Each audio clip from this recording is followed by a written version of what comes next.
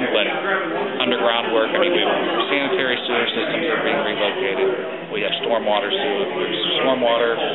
telephone, gas. There are some electrical extensions, and then we're tearing down some portions of the building as well. Our maintenance garage for our home sits here. There's a building here that's being demolished. And what used to be the back of Woolworth, when it used to be inside the... I remember Woolworth, yes. This back corner. Right now, the spaces in the center court don't go all the way back to what Woolworth used to be, so it's just dead space. Okay. So we're actually tearing some of that down in order to make way for the hotel.